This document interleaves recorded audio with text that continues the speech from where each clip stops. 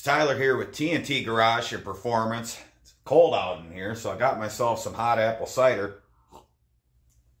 And what a year we had in 2023.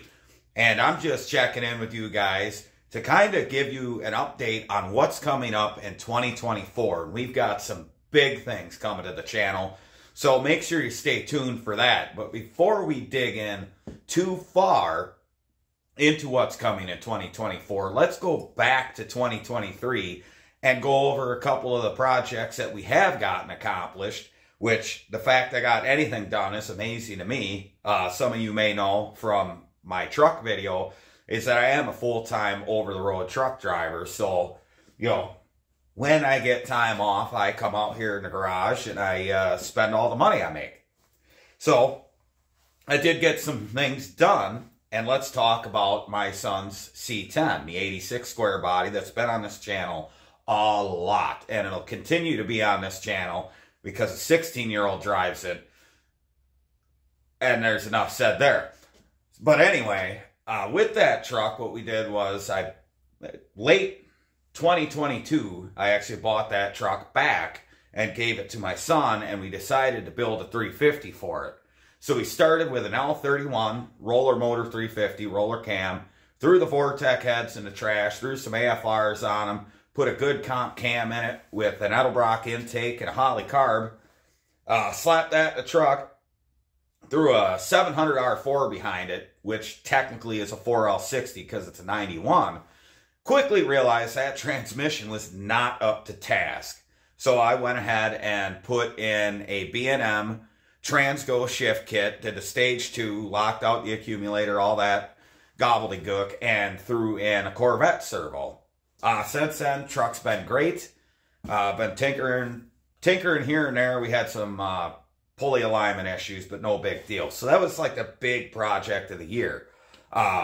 Little projects, little fun stuff I did, of course, was who can forget my hot rod lawnmower that I completely fell off my rocker, decided to paint hot rod white, bend up an aluminum hood scoop, much like the 2-lane blacktop car, and name it in 70s style lettering, and called it Lawn and Order. Of course, after that, we got into a couple other things. The Camaro, I made negligible progress on. I got the wiring done. As far as wiring goes, this car is done. It's just everything else that I don't want to do. We'll get to it someday. It's safe in the garage. It ain't going anywhere. Other than that, we brought Brute Farce back. And if some of you may remember, Brute Farce is my V10 2500 Ram that was one of the very early projects on a video on the channel here. And, well, we just did a body swap on that. You know, it had a body on it that had windows and stuff, but I liked keeping the outside, so I decided put another body on that thing, get it rolling, and actually use it as my regular tow rig and my back and forth to the shop truck. So, yeah, other than that, we did exhaust on this car, which I'm still loving, by the way. And I did a review of this car because I was tired of not having the want to get my car done. So I just did the dumb guy thing and bought a new one. So last thing for 2023, the last two things were I picked up that 73 Checker, which if you guys haven't seen that car, go back a few videos and check it out when I picked that thing up because it is preposterous. Just a hunk of a car in 1973 that was designed in the 50s. It's great. I love it. Also got the 454 that I'm going to put in that car. Got that tore down. And you guys can see all the fun I had in that and all the damage that I recently discovered. I got to put this down or I'll drink the whole thing. I have to go to the bathroom before I even get done. So anyway, what's coming for 2024? Well, number one is the beginning of 2024. I haven't done a damn thing. That's why I'm going to give you guys this update. I kind of took the holidays off. Just needed a lot of relaxation. I've been busting my hump out here and it works. So just going to give you guys this update, which, like I said, big things. Number one, that checker. We're going to tear into that. We're going to move the Camaro out of the garage. That's going to go outside for a little bit. And the checker is going to come in. We're going to pull the body off. It needs toe boards, rockers, and like a patch under the rear seat, oddly enough. The only other place it's rusty. And then we're going to custom build the front half of the frame, the front third of the frame with tubing. 2x4 steel tubing, 120 thickness wall. We're going to build the front section of the frame for that car because we're going to do a solid axle swap. And that's going to be going with the gasser nature of the car. Also, fix the body, have all that done. That 454 is going to go to the machine shop. We're going to get it punch 60 over, get it line honed, fill it with Summit's catalog of big block components, get that thing ready to go for the car. And that's going to be probably the biggest build of the first half of the year, is getting that checker ready to go, all gasser garb, fender well headers, side pipes, you name it, radius cut, wheel wells, everything. The other massive project that's going around here is the garage itself. And as you could see from any of my videos where I was working in here, it didn't seem bad when I was doing an engine or something. But like when I did the exhaust on this is all the room I've got. So we're going to punch it out 18 feet. We're going to come up with some pretty nifty organization solutions for in here to keep stuff off the floor, keep a pretty much clean work area with nothing in our way. So a lot of stuff coming up there. I'll cover what I can. Obviously, I won't be building it myself. Contractors will be coming in and doing it, and I'll be on the road, but I'll definitely set stuff up so you guys can see the whole process of making this into an actual, more functional shop for me. So I'm super excited to get that, underway. Coming in spring, we'll break the ground for that. We are going to bring Brute Farce back, believe it or not. I know, it's a truck that never ends. Mainly because when I towed the checker home with it, it did fine, other than it drives like hot, flaming garbage. It wanders, the front end's loosey-goosey. I just don't like that. So we're going to pull that back in. We're going to go through the whole front end, see what it needs. I'll show you guys how to check if you need ball joints, stuff like that, steering components, wheel bearings, U-joints, track bar, especially on a second gen, third gen, anything with a solid axle, basically, that's got a 4-link setup with coil springs. Track bars are usually the go-to if you're having some pretty bad wandering issues. But I'll go through the whole thing with you guys. Then I'm going to go all the way down the truck. We're going to replace every U-joint. We're going to replace all the fluids. I'm going to put new brake lines in it because when I got the truck, I needed every brake line, just every one of them, even from the master to the ABS. And all I did was, I'm in a hurry, I need to drive this thing home. So I just bent them around wherever, around the manifold, through the steering shaft, and got it done. And it's nowhere near right. The lines that I put on are already rusting because the truck sat in the back forever. So we're going to put a stainless steel brake line kit on it, all new brakes on the back, and get that truck mechanically up to snuff, because the big project with Brute Farce, other than the previously done body swap, is to actually, we're going to do some DIY body work right here at the garage. And we're going to get the lower cab corners taken care of, which aren't real bad anyway, but we're going to fix those, the wheel arches, and then we're going to paint it. I'm not going to spend big money painting it. It'll just be a single stage, but I've got a really neat idea for a layout of some decals, some graphics on the truck, something that I think will fit its personality really good, and really show off the channel when I'm out doing stuff with it, towing vehicles, or just, being a jackass in it.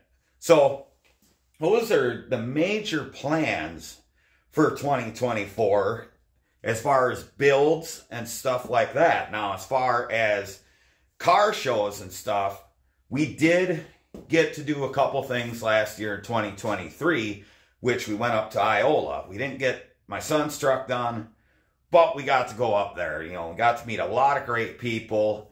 We met Derek, of course, and Dennis Anderson of Gravedigger fame, which, two of the biggest hot rodding idols I have. I grew up watching Gravedigger, and I'm obviously here because of Derek. So ran into many other people, including Emily from Flying Sparks, all really excellent human beings. And we're going to do that more this year. So in 2024, basically we're going to do a double header, and we're going on Power Tour, and we're going to go to Iola, and they are back to back. So I have 6 months to really thrash to get stuff done. However, I do have a backup plan. If for whatever reason I don't get the checker done, which you guys have built projects, stuff goes wrong. So if we don't get it done, we're going to go ahead and take the Challenger, of course, because it's here, it's ready to go. If the checker's done, I'd like to actually take both vehicles and just find someone to drive the Challenger. So we got that for Power Tour we're going to be on. And of course, we're going to be up at Iola. We're going to be in the show this year. So we'll have something, either this, my son's truck, the checker, or all of them are all going to be in the show.